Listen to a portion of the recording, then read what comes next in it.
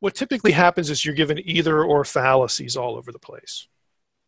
And a lot of, I won lots of hearts and minds one day at Wisconsin when I insisted in a doctoral seminar that a course in logic should be required of all students going through a doctoral program in biblical studies.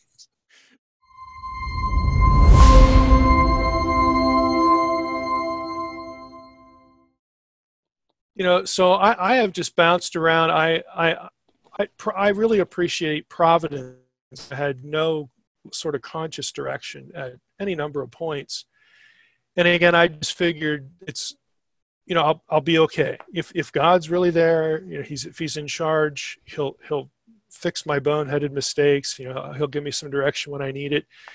He'll impede me from just screwing things up too badly. I had these thoughts.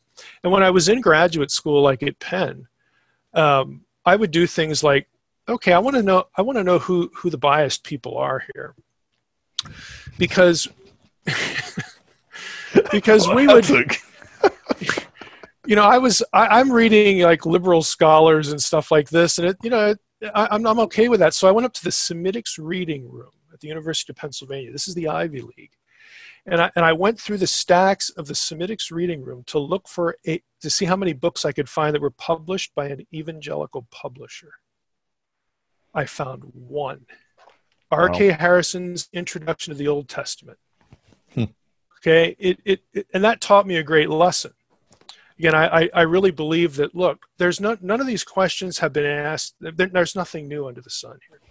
There's going to be somebody who has had this question, who has thought deeply about it, and it's just, you need to give it time to go find an answer.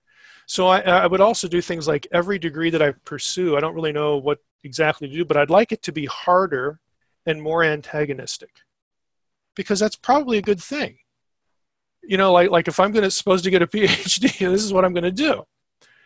And, I would just think thoughts like this. And maybe I was naive. I don't think I was naive. I think this is good theology. I believe that God would be okay. Scripture would be okay. None of these questions are new. And what's probably needed is some good creative thinking about the problem.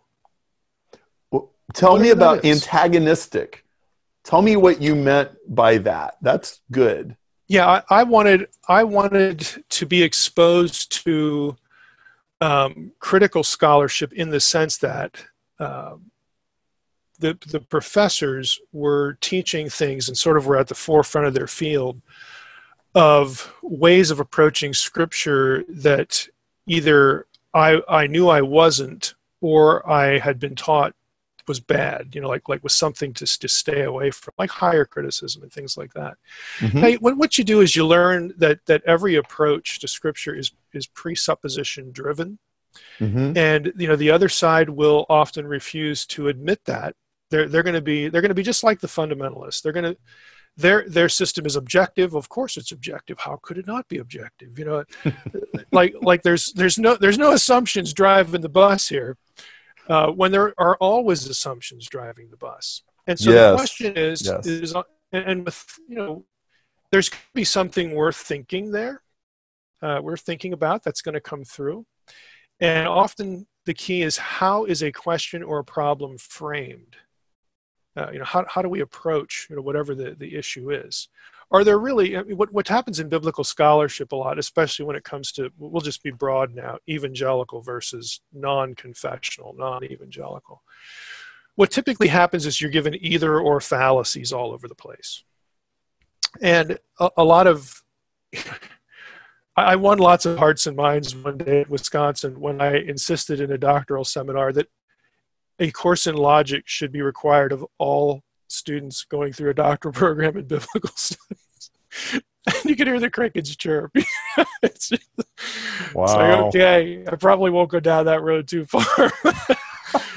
It was just one of those moments where this is so obvious to me that I don't really find either of these trajectories terribly satisfying.